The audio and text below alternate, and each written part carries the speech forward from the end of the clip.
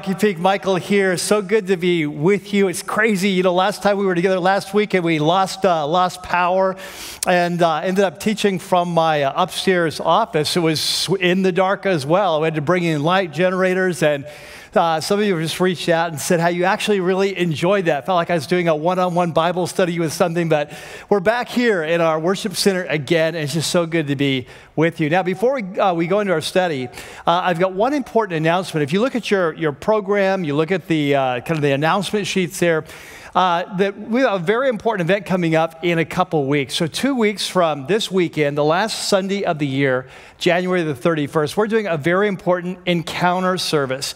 Now, if you're new to Rocky Peak, an encounter service is a time of focused prayer and worship, some vision casting as we kind of seek the Lord at the beginning of this new year for what He has. Thank Him for what He's done this past year, how He's sustained us, and we kind of seek His blessing, His direction for this new year. So I'm really excited about that. But what's special about this is going to be the first time that we're going to be inviting you back indoors on campus. So we're not ready to announce like regular weekend services yet indoors. We're still praying about that. Thank you, by the way, for all your help with the surveys. It's been extremely helpful. We're still seeking the Lord, but we really feel called to kick off the new year with an encounter here indoors. Now, if you would love to be part of Encounter, but you say, hey, I'm not ready for whatever reason to come indoors, we've got you covered.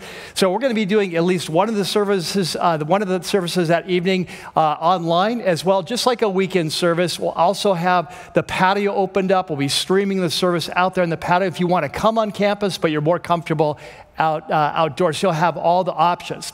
Now, what we're going to do, because we want to make sure that we have enough room, because these services, indoor service is going to be very COVID friendly, right? We're going to be doing social distancing. We've got kind of pods of chairs around the worship center. You can sit with your family or whatever. We're going to be wearing masks and all that. And so we want to make sure we have room. So what we're actually doing is we've decided, kind of like a Christmas Eve or something, we're going to have multiple services. We're going to have one service at 5 o'clock that Sunday, one at 7 o'clock. And what we're going to ask you to do is to register online or on your app, simply so that we know how many people are coming, so that when it's full, we can say, hey, this one is closed. We don't want to compromise our distancing. We want to reopen in a way that's just safe and makes you feel comfortable. The other thing I wanted to let you know is that, one of the things we do at the encounter, the last 10 minutes, we just take a real kind of quick time for a congregational meeting. What we do is we just introduce the elder candidates. We take a quick vote on the budget. And so in preparation for that, I sent you a letter a couple weeks ago with our proposed budget and our elder slate. And so if you have any questions about the budget, any questions about elders, any question about our directions as a church or why we're doing what we're doing, we encourage you to come every year, 2 weeks, for the 2 weekends before we do the encounter service. We have a Q&A session, and we're going to be doing that this weekend and next weekend after our Sunday service on campus. We're going to be doing that on the patio outside the worship center. All right, so if you want to come for that, you can do that. So anyway, we're really excited to be coming back to campus and kicking off the year with just really seeking the Lord, thanking Him for what He's done this past year, the way He sustained us, and then seeking His direction and His blessing for this year. So hope you can join, whether it's online or in person or outdoors. I hope you can make that a priority. As a church, we can come together and seek Him together. All right, so we're going to go into a time of teaching, and as Dre just mentioned, you're definitely going to need your note sheet today, and so if you haven't kind of downloaded, be sure you do that, and then I'm going to pray, and we're going to jump in. So let's pray together.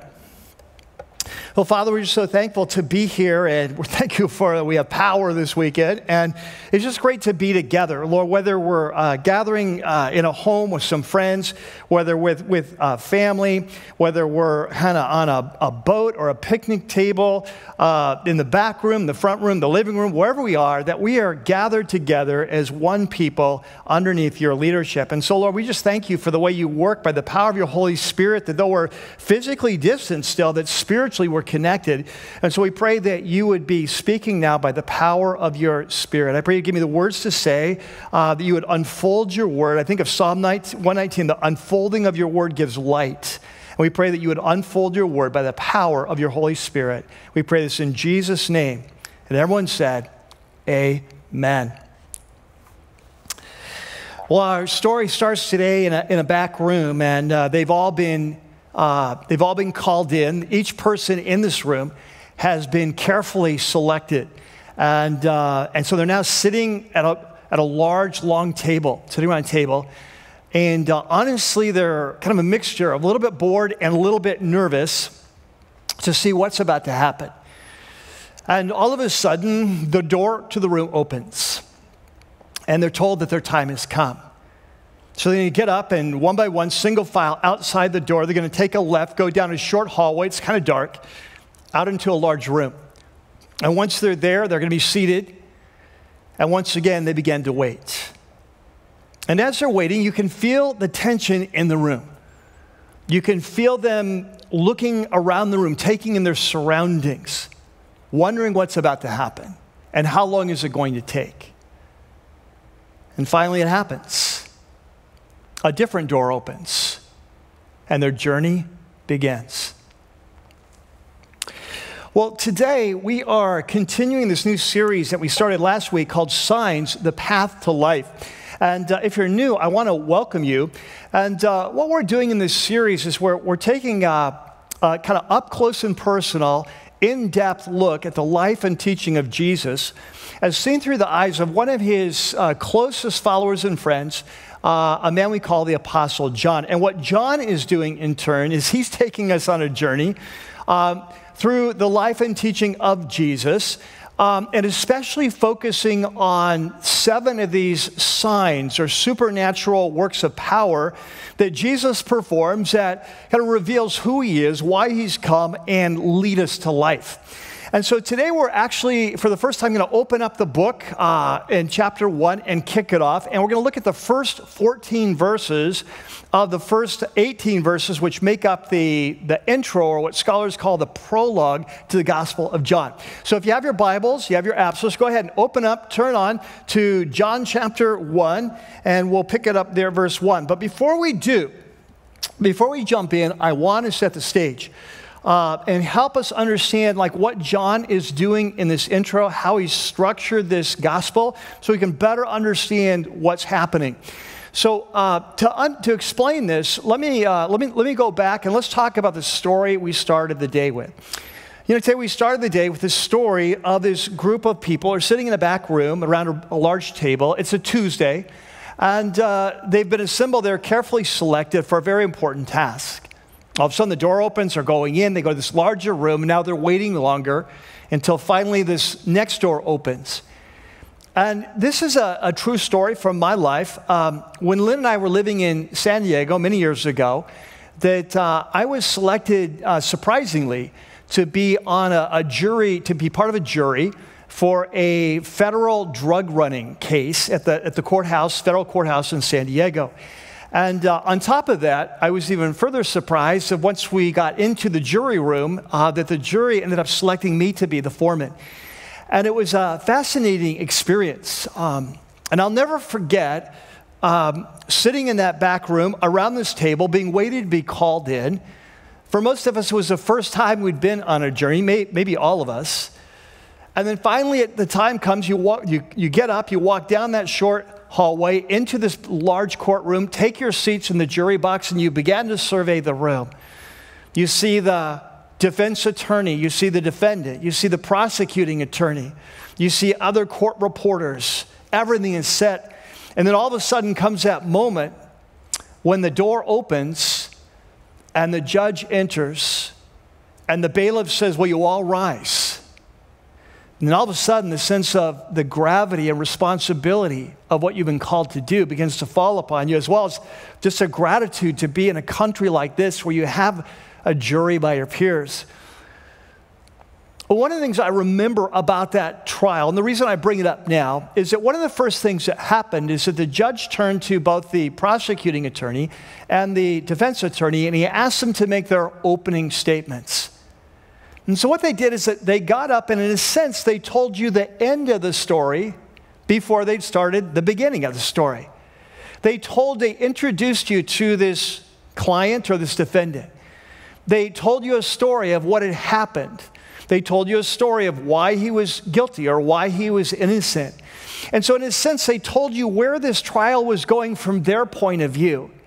Now, during this this opening statement, they weren't introducing evidence. That's going to come later. They were just making a case, telling you the story. They were giving you the conclusion that they want you to come to based on the evidence that they were about to present. And that's exactly what the Apostle John is doing in the intro to this gospel.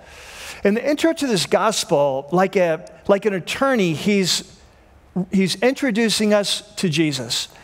And he's making some amazing claims. He's telling us what he's going to show, what he's going to prove. Why Jesus has come, what happened when he came. He's standing back and giving you the big picture story. He's telling you the ending at the beginning. And after he finishes, then he'll go on from the middle of chapter 1 all the way through chapter 20, giving the evidence that has led him to his conclusion, and hopefully leads you to the same conclusion. And so with that as the intro, let's take our Bibles and jump into chapter 1 of John, chapter 1 and verse 1. So John starts off and he says, in the beginning was the Word. Now notice that word is capitalized. This is a person. He says, in the beginning was the Word, and the Word was with God, and the Word was God. Now this is interesting. John is obviously playing off of Genesis 1:1. Do you remember how the opening verse of the Bible starts? In the beginning, God created the heavens and the earth. And John says that's true, but there's more to the story about this God. And he says, in the beginning, you can kind of push back the beginning as far as you want. You go back before time and space, before creation. But when you get there, as far back as you want it, when you get to the beginning, you're going to meet a person. And he tells us two important things about this person.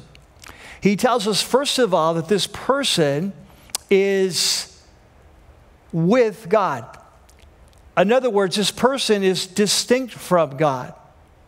But secondly, he tells us that in some mysterious way, that this person, though he's with God, is also God himself. And then he's going to tell us a third thing about this word. So he says in verse 2, he was with God in the beginning, and now here comes the third thing. He says, through him all things were made. So remember back in Genesis 1, in the beginning, God created the heavens and the earth, but there's more to the story. Well, he says, through this word, all things were made. And without him, nothing was made that has been made. One thing we're going to see in John is that he loves to make a statement from the positive and then turn it around and make it from the negative to clarify the point. And he says in the second part, what he literally says in the Greek is, without him, not one thing was made. Not one single thing in this incredible cosmos, not one molecule that moves, was made apart from this word. And it's interesting because if you remember back in Genesis 1 where God creates the heavens and the earth and he says, let there be light, and there's light. How did God create? He created by speaking. And now we're told that this word is what created, is the one who created. And he goes on, he says, in him was life, and that life was the light of all mankind. We're going to see throughout the Gospel of John, throughout the teaching of Jesus, this unique relationship between life and light. And what we're going to see is the light stands for all that's good and right and true. The darkness stands for all that's evil, all that's defiled, all that's destructive, all that's wrong. And we're going to see in John that there's a battle between the light and the darkness. In fact, the darkness is going to put this word to death. And so he goes on and says, the light shines in the darkness, and the darkness does not overcome it. It appeared to overcome it, but it didn't overcome it. And now John is going to do a little sidebar for us. Before he tells us more about this word, he wants to do a sidebar about the first witness that he's going to put on the witness stand to testify in regard to this word, his true identity. And this witness is a man named John. We know him as John the Baptist. And so he says, there was a man sent from God whose name was John. And he came as a witness, notice that court language, to testify concerning that light, so that through him all might believe in the identity of the Word. He himself was not the light, but he came as a witness, again, court language, witness to the light. Now he tells us something new about this Word that was with God, that created the world, who gives life to all things, is the light of the world. He says that this true light that gives light to everyone was coming into the world. Now this is interesting, because the word in your Bible, when it says in the beginning was the word that John uses there is a very important word, both for Greeks and Jews. It's the Greek word logos, and it has huge connotations. It's hard to capture it in a single word, like the Word. But it's interesting, for example, if you were a Greek or Roman philosopher at the time, probably the most famous, most popular Roman philosophy at the time, from Greco-Roman, is what we called Stoicism. Stoics believed that they looked at the world as if it was the body. They looked at the physical universe as if it was a body, and they believed that there was a world spirit that animated the body, that brought order and beauty to the world. And guess what they called this world spirit? The reason, the mind behind the physical reality. They called it the Logos. And it's interesting because in the Old Testament for Jews, in the Old Testament, the Bible often talks about the wisdom of God in a very kind of, the wisdom of God, like in Proverbs 9, is personified, that she was there daily at his side. But the Word of God is often personified in the Old Testament, that God spoke in his Word accomplished what he sent it to do, as if it's a person. And so for both Jews and Greeks, up to this point in the gospel, where he said that in the beginning was the Word, and the Word was with God, and the Word was God, for both Jews and Greeks, this would sound somewhat familiar. But what he's telling us, what he says next, is going to be incredible, audacious, something completely new. And he says in verse 9, he says, the true light that gives light to everyone was coming into the world. What John is claiming is that there's a time and a place when this Word, who is with God, was God, created the world, is the source of all life, is the light of the world. There's a time and a place where this world entered into creation to become part of the human race.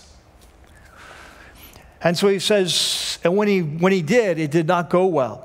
He said he was in the world, and the world was made through him. The Creator had come.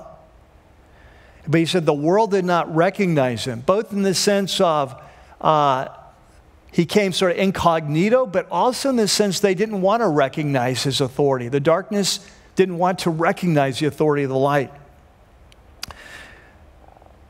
Verse 11, he came to that which was his own creation, his own people even, the people of the nation of Israel.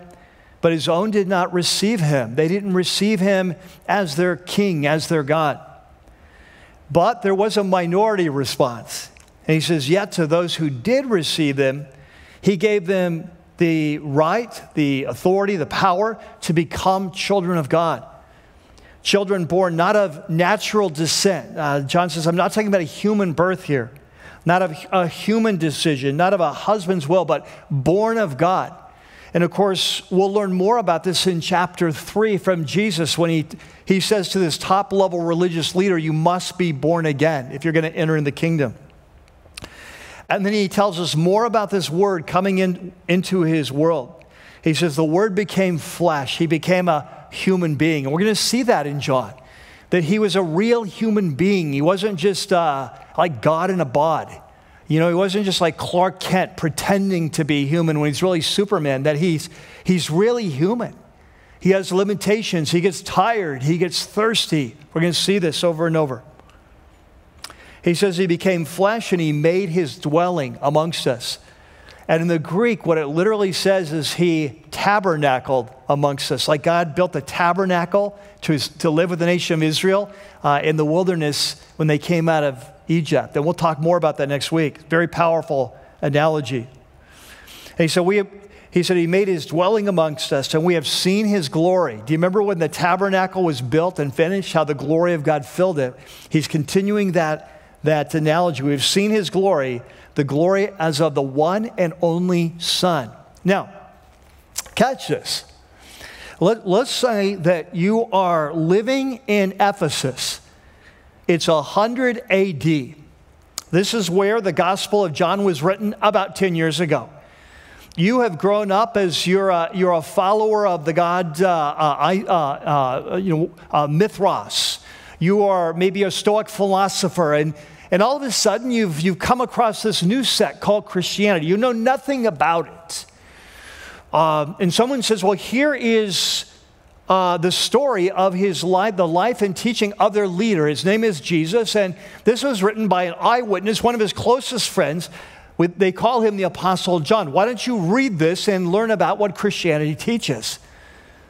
Well, what will we know by this point if all we had was the Gospel of John and knew nothing about Christianity? Well, we would know that Christians believe that if you go back to the beginning of time, there was a person.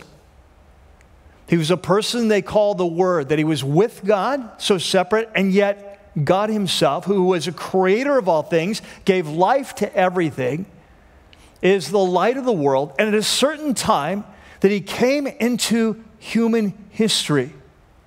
You don't know his name yet. Have you noticed that? Jesus has not been mentioned. Christ has not been mentioned. He's only been called the Word. He's been called the light, but nothing else. But here we learn something else about this Word, who was with God and was God. We learn that he was the Son of this God. And this will become very important, that when John talks about the Son of God, he's talking about the Word who is with God and who was God. He's also the Son of God. And so he said, the Word became flesh. He made his dwelling. He tabernacled amongst us. We've seen his glory like in the tabernacle of old, the glory of the one and only Son who came from the Father, full of grace and truth. And we'll talk more about that next week. But I want to stop there today because there's so much here. There's so much to unpack. I just want to stop, take a couple weeks to break down this prologue, this intro to John, to set us up for where we're going in this whole series. And what I want to do today, in the time that we have left, is just ask a very simple question for you. It's a question I'll be asking you throughout this series. It's a very important question. It seems simple, but it's powerful. It's profound. And it's there in your note sheet. There's a section called Signs, the Claims. And here's the question. How big is your Jesus? How big is your Jesus? What I want you to catch is as we enter into this prologue, this intro to John, as John stands back from his life of being a disciple of Jesus, all he experienced, him teaching, his miracles, his life, his resurrection, and he's reflected on that over the course of his life. And now he's an old man writing the story of Jesus. That the core claim he is making is absolutely incredible. And here's the way I summarize the intro to John. This will make even more sense next week, but this is the way I summarize it. That John says there was a time and a place when the God who created all time and all space entered into his creation, became a part of the human race to reveal himself and to give us life. Now that is an incredible claim. And I want you to see this. I want to go back and just hit 3 passages we just looked at again quickly to see how clearly John makes this claim. In verse 1, there in your note sheet, in the beginning was the Word, the Logos. and the Word was with God, and the Word was God. Now, throughout history, there have been those who have tried to follow Jesus without that claim. If you are a Mormon, you cannot say that. You do not believe that. You believe that Jesus was a created being. If you're a Jehovah's Witness, you don't believe that. If you're a Muslim, you don't believe that. If you're a Hindu, you don't believe that. John is making an incredible claim. It's an audacious claim that goes to the heart of Christianity.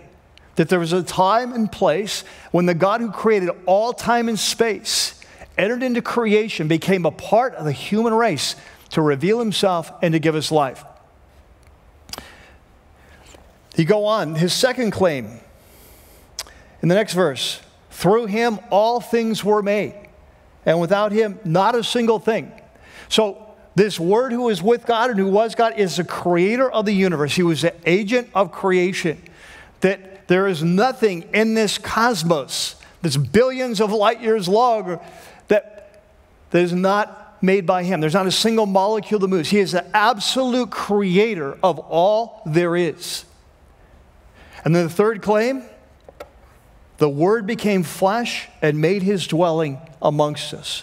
There was a time, and a specific time in first century Israel, in the backwaters of the nation, when the God who created all time and space, the Creator came and was born of a young Jewish woman, supernaturally, as the other Gospels tell us, to become a part of the creation that he created to rescue us.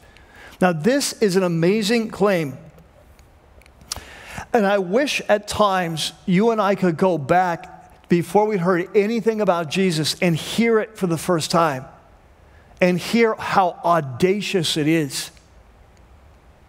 One of my favorite authors, I'll mention a couple times today, is the British professor, Cambridge and Oxford, C.S. Lewis. And you know, Lewis came to Christ later in life. He was an agnostic. And he went on to write so many popular books like Chronicles of Narnia, but also so many books in defense, brilliant books in defense of the Christian message.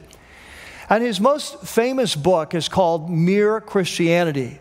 In other words, core Christianity, not all the secondary issues, but what are the primary issues that define who Christians are and what they believe. And in that book, he talks about this claim that Jesus made, that we're going to see throughout the Gospel of John, that he makes in different ways throughout all the Gospels, to be the Son of God in John's sense, God in the flesh. And this is what Lewis writes in Mere Christianity. He says, then comes the real shock. Among these Jews, there suddenly turns up a man who goes about talking as if he was God. He claims to forgive sins. Now catch this. This is not like me forgiving you of a sin. Like you do something to hurt me and then I say, I forgive you. This is not that. This is you hurting someone else and me on the outside saying, I forgive you for that. Who has the right to do that? Only God has the right to forgive sins in that sense. He says that he's always existed. He says he's come to judge the world at the end of time, and we'll see that. We'll see many more examples of that in John's Gospel. He says, now let's get this clear. Among pantheists, and of course pantheists would be those who believe that the whole universe is God. You're God, I'm God, we're all God. The famous, really, you see a lot like in Hinduism in India, also in the New Age movement. But he said among pantheism like India's, he's talking about Hindus, anyone might say that he was a part of God, you know, because we're all part of God. Or one might, or one with God. There'd be nothing very odd about that. I'm one with God. You hear that in New Age teaching. He said, but this man, since he was a Jew, could not mean that kind of God. God, in their language, meant the being outside the world, who had made it and was infinitely different from anything else. And when you've grasped that, you will see that what this man has said, quite simply, the most shocking thing that has ever been uttered by human lips. And by the way, this is why Lewis goes on in Mere Christianity to say this is why it makes no sense to call Jesus just a great teacher or a great moral leader. Great teachers don't claim to be God.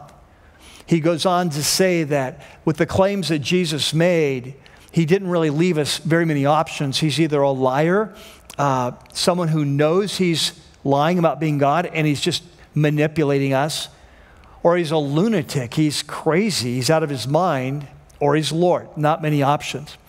I like what Philip Yancey, another great book called the Jesus I Never Knew.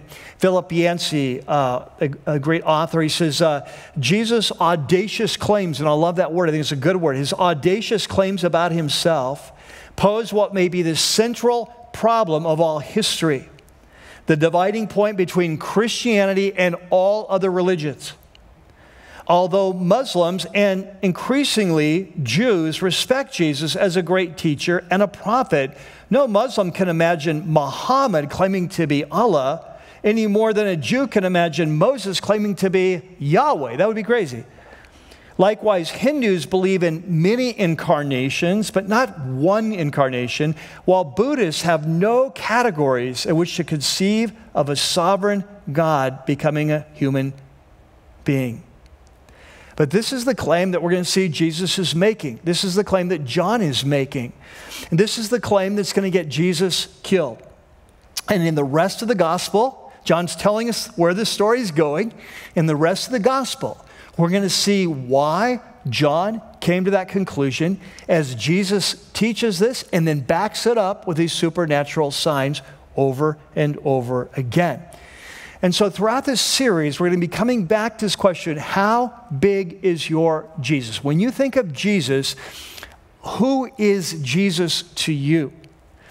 And this is such an important question, not just theologically, not just so we have orthodox doctrine, not just so we don't fall into a cult, but this is immensely practical. And the reason is simple, is that the bigger your Jesus, the smaller your problems.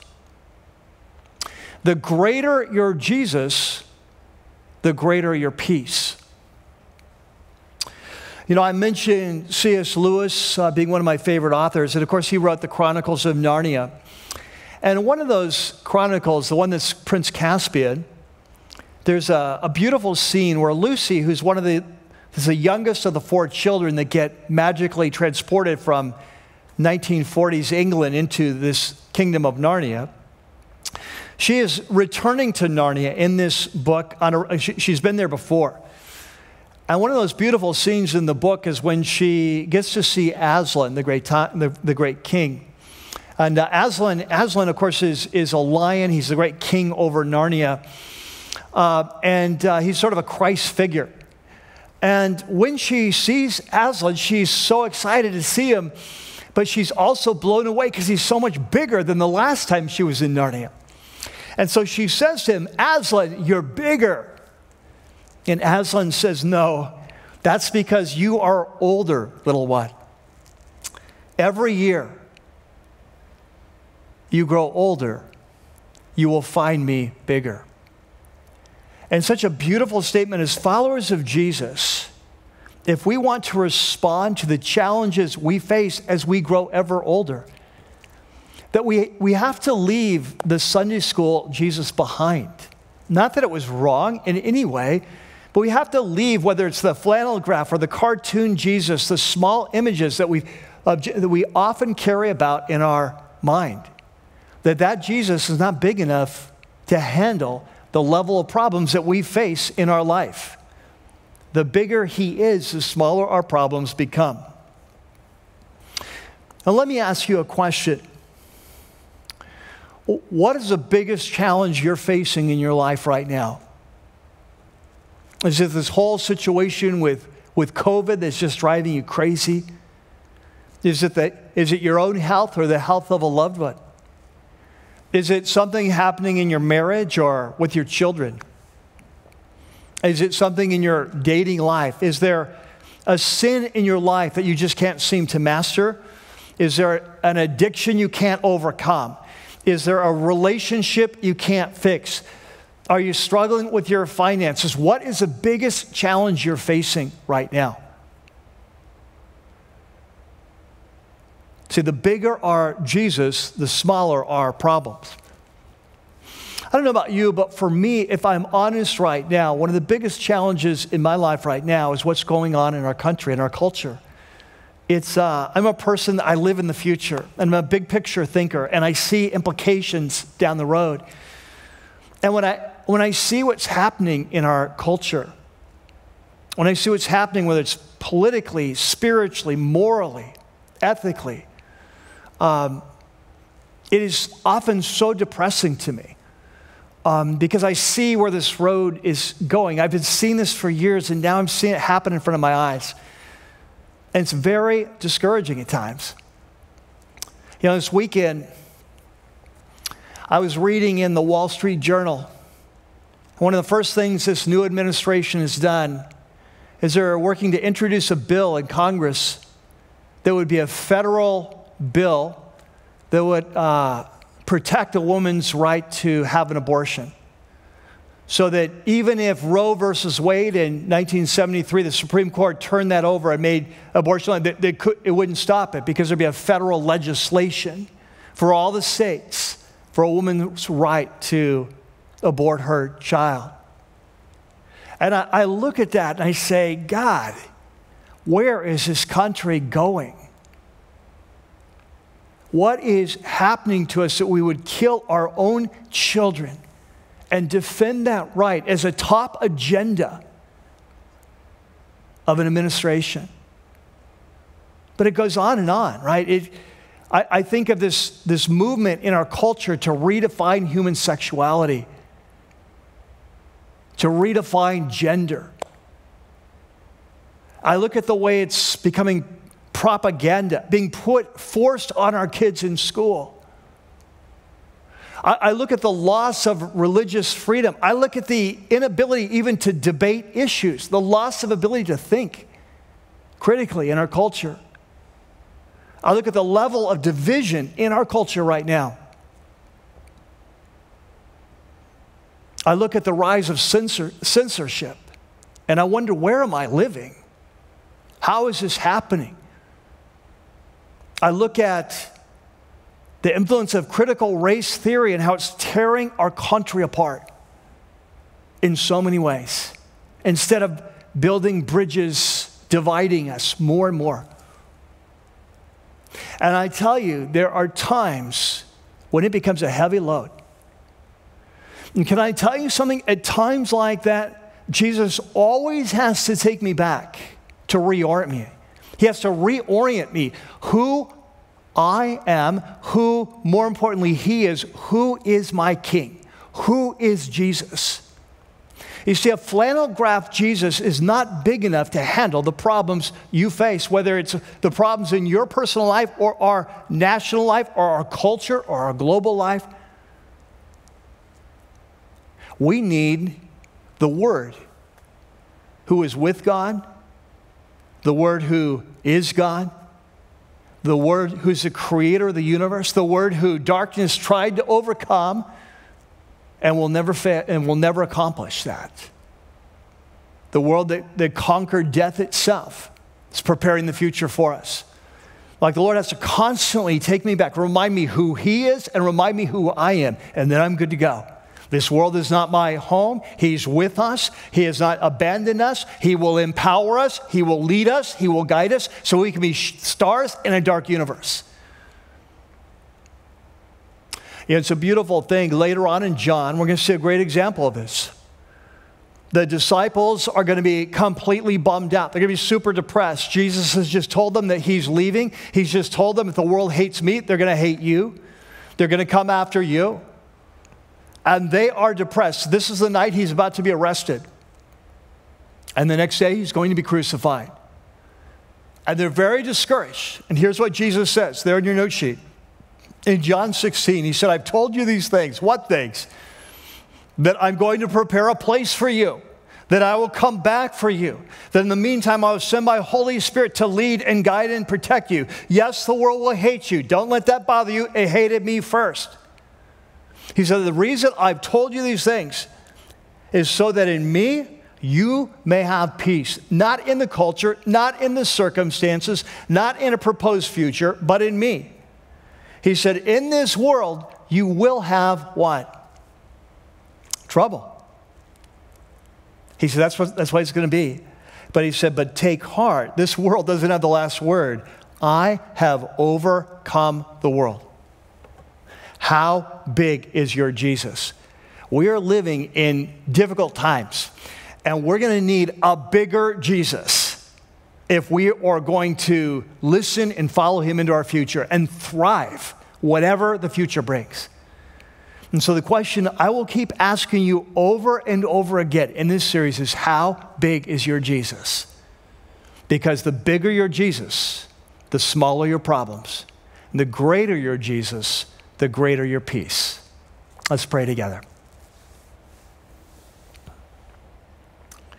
Father, we're just so thankful for the beauty of your word that reorients us and is constantly pulling back the curtains to let us see the reality. That you have come, you've conquered death, that you are returning, you live in us, you'll empower us to move into the future, you will give us everything we need to thrive. And that we can have peace, not in our situation, not in our circumstances, not in our culture. Our peace is in you. Because you are the Word that was with God, the Word that is God, the Word that has come into our lives to give us life. And so, Lord, we pray as we celebrate that today, you'd open the eyes of our heart, that you would grow bigger, and that every year you would grow bigger as we grow older. And we pray this in Jesus' name. And everyone said, amen.